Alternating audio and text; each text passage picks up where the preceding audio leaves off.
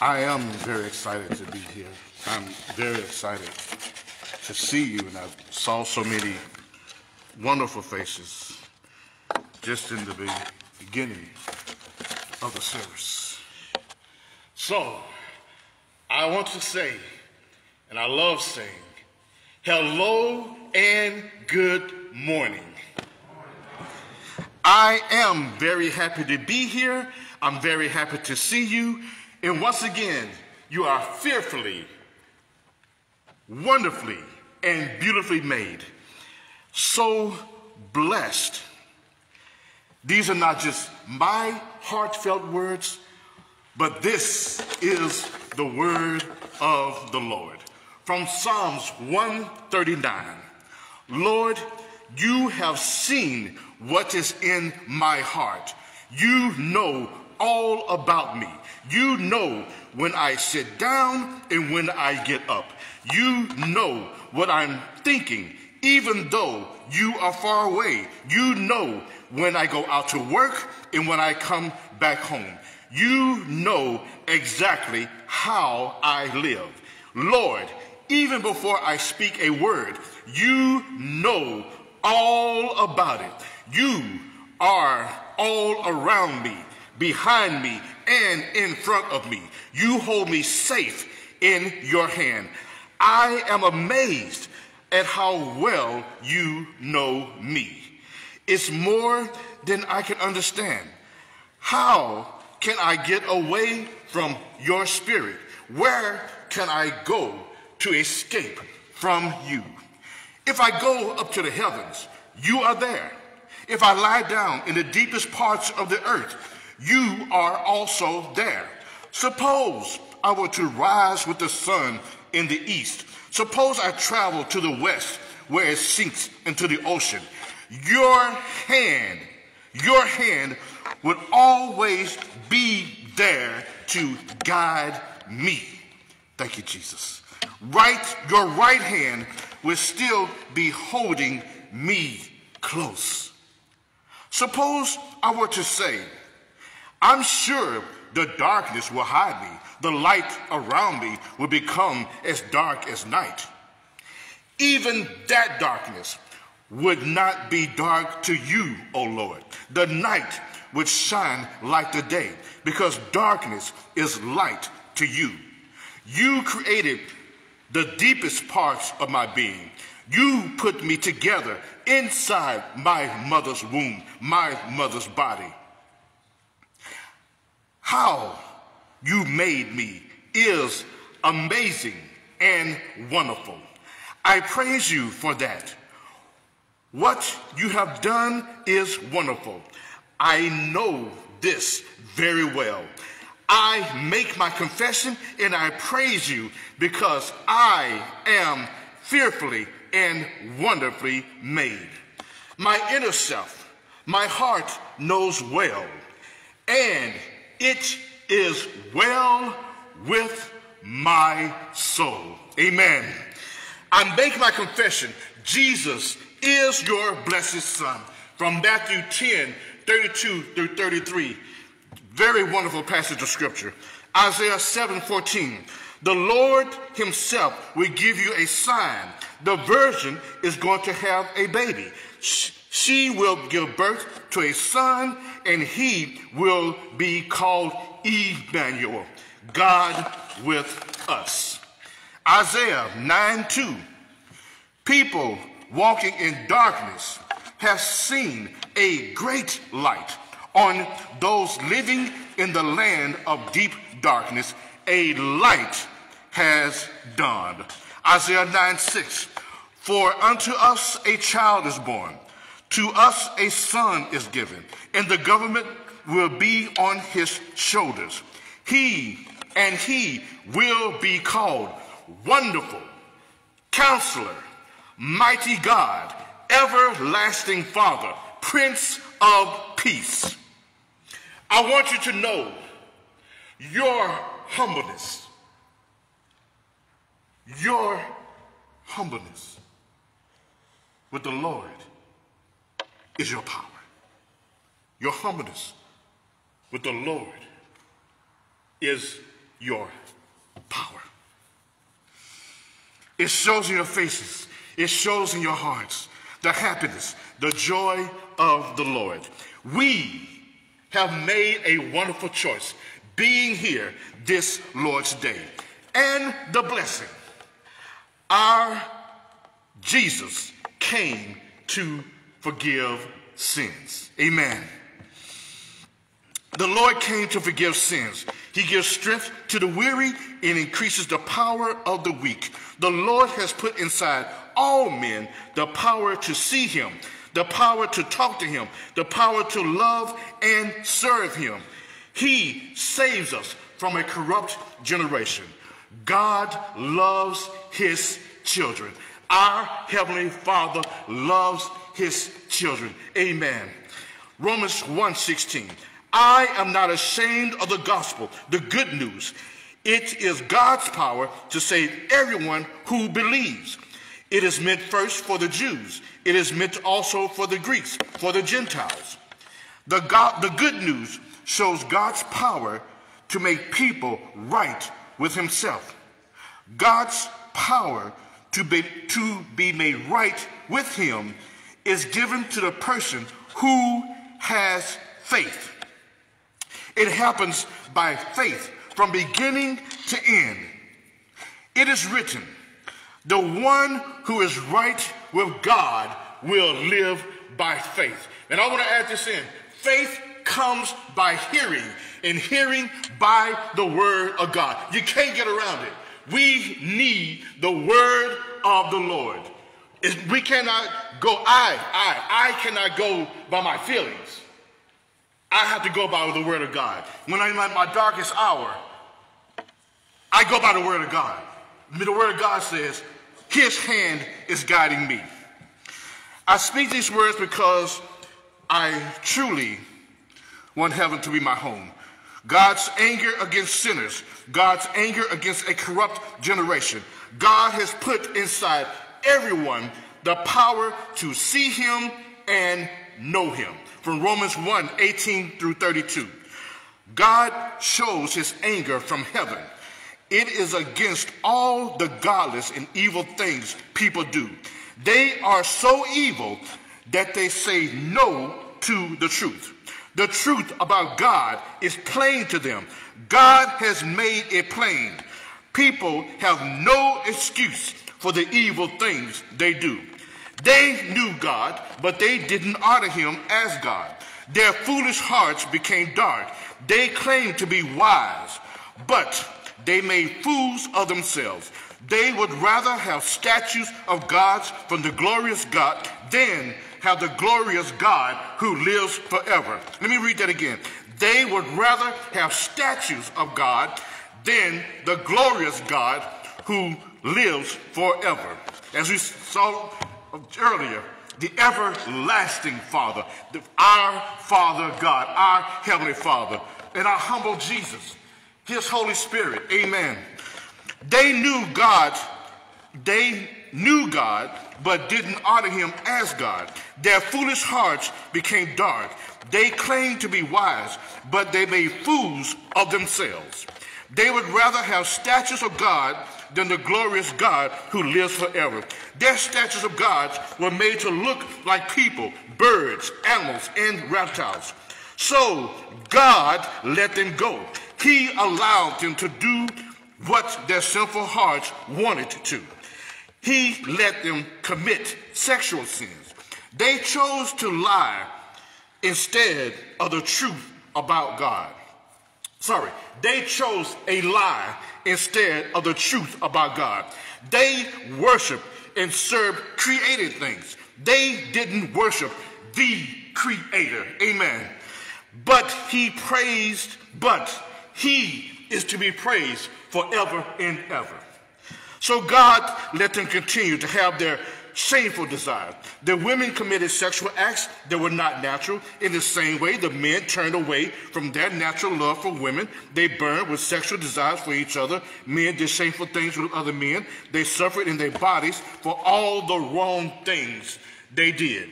They didn't think it was important to know God. I'm going to stop right there.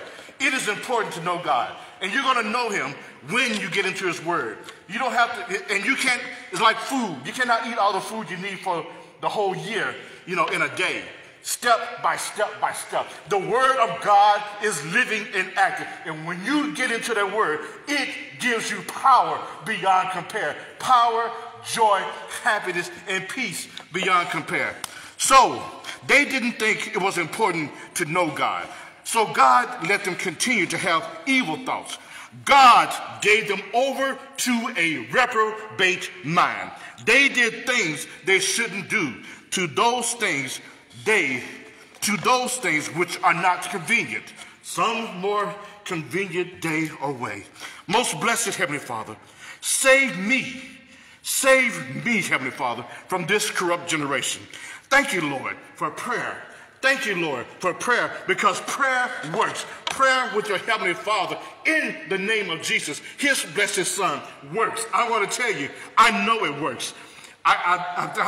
We won't go there right now, but thank you, Lord, for Jesus came to forgive sins. Thank you, Lord, for saving me, Heavenly Father.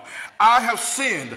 I have wronged. I have made mistakes, but so blessed to have Jesus, because he will wash all my sins away. Only he can do that. Only Jesus can wash all my sins away. Only Jesus can give me a home in heaven. Jesus came down from heaven, came down from glory, that I may be saved, that I may have peace. So blessed, there is only one lawgiver, and he is the judge. Amen. From James chapter 4. Thank you, Lord. Thank you, Lord, again for saving me from this corrupt generation. Acts 2:38. Then Peter said to them, repent and be baptized, every one of you, in the name of Jesus Christ, for the remission of sins, and you shall receive the gift of the Holy Ghost. All of you must turn away from your sins and be baptized in the name of Jesus Christ. Then your sins will be forgiven. Amen. You will receive the gift of the Holy Spirit. I'll stop right there. The Holy Spirit will give you power. The Holy Spirit will give you power to love him, to love your Heavenly Father. The Holy Spirit will give you power to know Jesus. You will receive the gift of the Holy Ghost. All of you must turn away from your sins and be baptized in the name of Jesus Christ. Then your sins will be forgiven. You will receive the gift of the Holy Spirit. The promise is for you and your children. It is also for all who are far away, even as many as the Lord our God shall call. It is for all whom the Lord our God will choose. Peter said many things to warn them. Peter begged them, save yourselves from this corrupt generation. Save yourselves from these evil people, those that say you cannot be saved for heaven, or those that say, oh, there's so many different kinds of love. All love is good. All roads leads to heaven, and as long as we're not causing harm to others. These are the lies.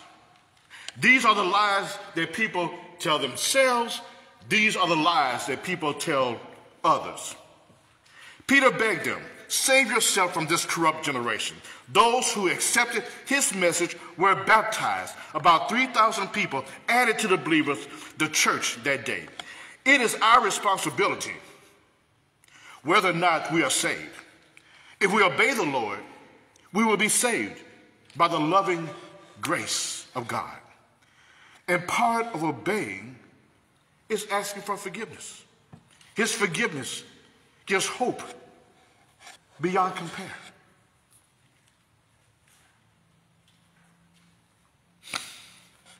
The Lord came to forgive sins. He gives strength to the weary. He increases the power of the weak. God loves his children. Most blessed, loving Heavenly Father, whatever it takes, we only want heaven in Jesus' name. Whatever good we must do, please, oh Lord, help us to do, surrendering our all.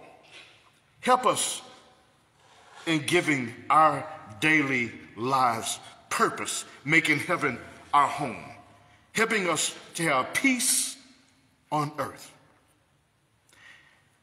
peace in all of life's situations.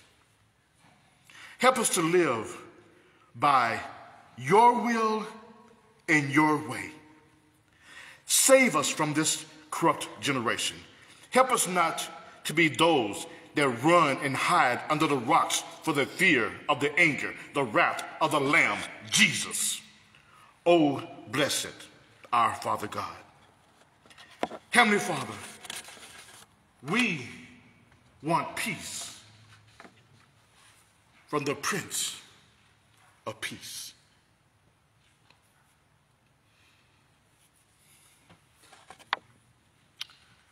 Help us to drink from the living water. Help us to daily learn more about your blessed Son, Jesus. In his precious name, we pray. Amen. From Isaiah 40, but they that wait upon the Lord shall renew thy strength. They shall mount up with the wings as eagles. They shall run and not be weary, and they shall walk and not faint. From Isaiah 40, the Lord is the everlasting God, the creator of the ends of the earth. He will not grow tired or weary. His understanding no one can fathom. He gives strength to the weary and increases the power of the weak. Even youths grow tired and weary, and young men stumble and fall. The people who know the Lord follow him. They know there is power in the Lord. Those of Jesus will not have to run to the rocks and hide from the fear of the wrath, the anger of the Lamb, because they are with Jesus. All those that have put on Christ in baptism. Amen. Galatians 3:27, baptized into Christ, clothing yourselves with Christ. This is because all of you who are baptized into Christ have put on Christ. You have put him on as if he were your clothes. This is a beautiful meditation. Putting on Christ in baptism because you love him, fully covered in the water, the blood of Jesus. Romans 5:9. The blood of Christ has made us right with God. The blood of Christ washes our sins away. Our blessing. Jesus came to forgive sins. Our humble Jesus, our humble heaven, came down from glory to wash our sins away. He came to forgive sins for all those that love, trust, and obey him, to save us from this corrupt generation. Let us read together John 14-23.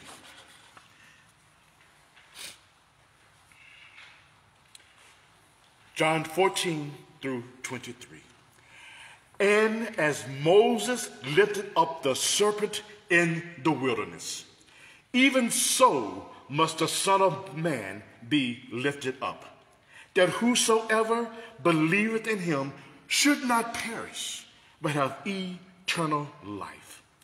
For God so loved the world that he gave his only begotten Son, that whosoever believeth in him should not perish, but have everlasting life. For God sent not his Son into the world to condemn the world, but that the world through him might be saved.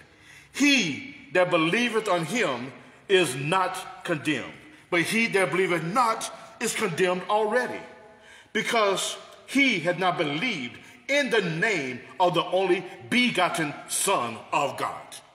And this is the condemnation, that light has come into the world, and men love darkness rather than light, because their deeds were evil. For everyone that doeth evil hateth the light, neither cometh to the light, lest his deeds should be reproved. But he that doeth truth cometh to the light, that his deeds may be made manifest, that are wrought in God. After these things came Jesus and his disciples into the land of Judea, and there he tarried with them and baptized. And John also was baptizing in Enon near to Salim, because there was much water there, and they came and were baptized. There was much water there, and they came and were baptized. A few selected scriptures from Revelation 6:1.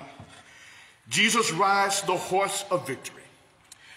And now I saw when the Lamb opened one of the seals, and I heard as if it were the noise of thunder, one of the four beasts saying, "Come and see." And I saw, and behold, a white horse, and he that sat on him had a bow, and a crown was given unto him.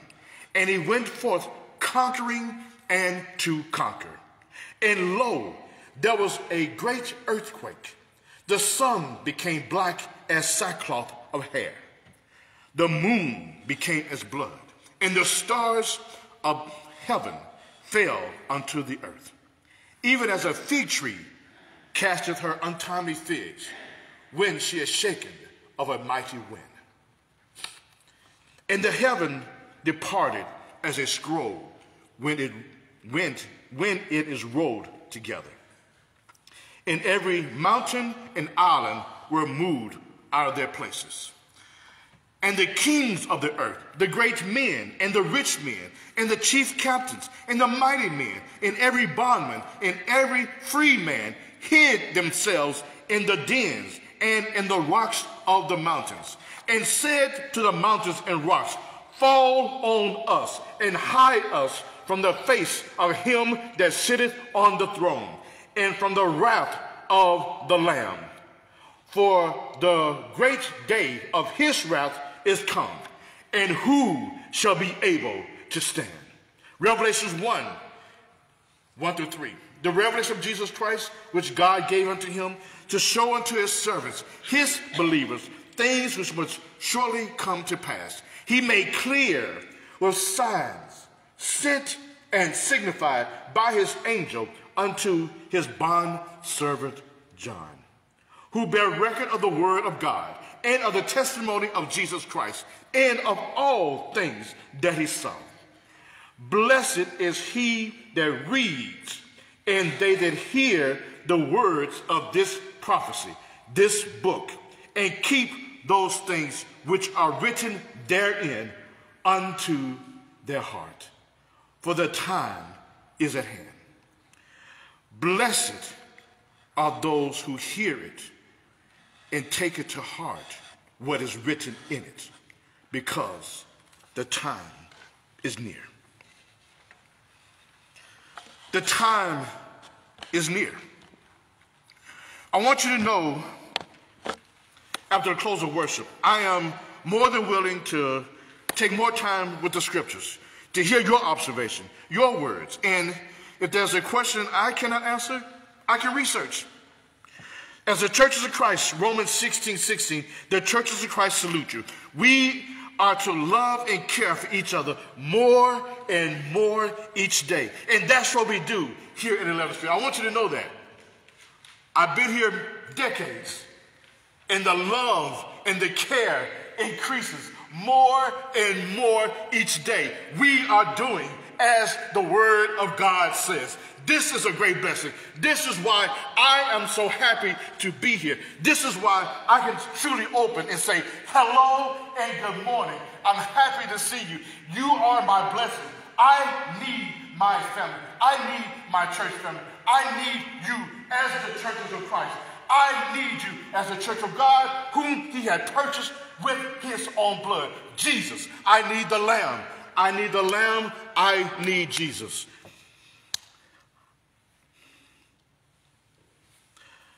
It is so important we spend time with Jesus. I want you to know that I am not always mentally and physically in the same place each day. Meaning, some weeks I'm listening through the book of Revelations. It takes about an hour, 10 minutes from YouTube. And humbly, some days I even go from Revelations and then on to the book of Proverbs. And then, at time willing, I even go on to the gospel according to John. And I promise you, it's like a wonderful journey. It's like I'm hiking through the hillsides and the mountainsides. And I tell you something, physically though, I tell myself, if you start hiking, when I really start hiking, don't go far, because I know I have my limitations. But that's what it's like.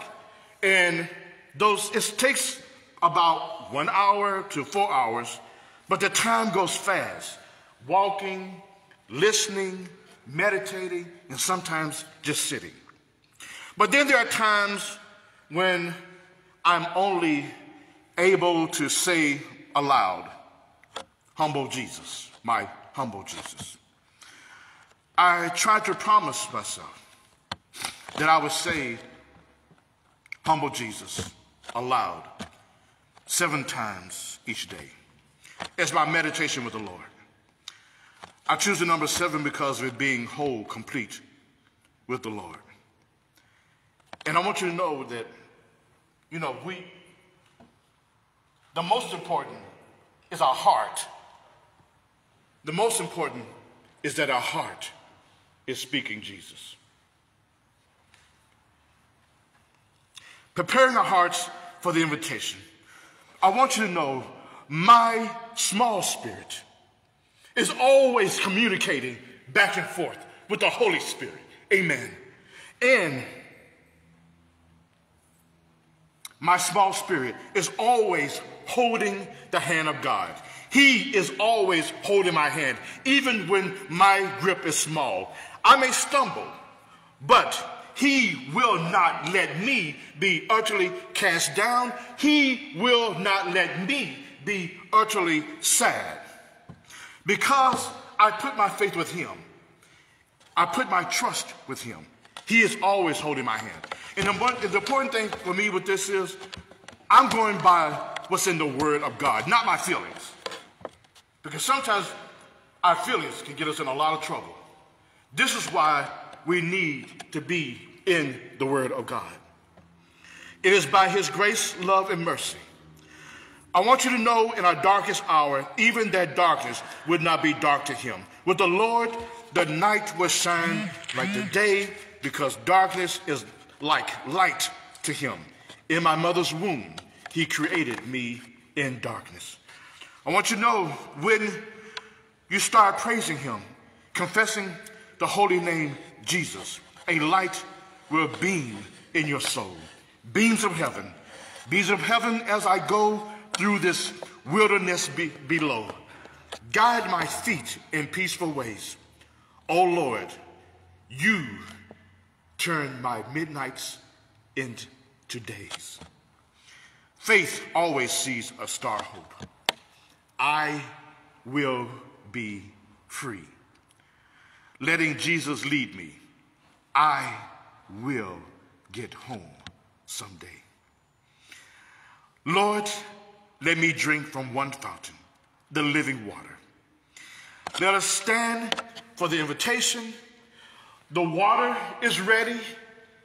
The Lord is ready. The angels in heaven are ready. Or we can be restored back to the Lord, or asking for the prayers of the church. Let us stand, walking hand in hand with Jesus. Amen. The voice of Jesus, oh, let tenderly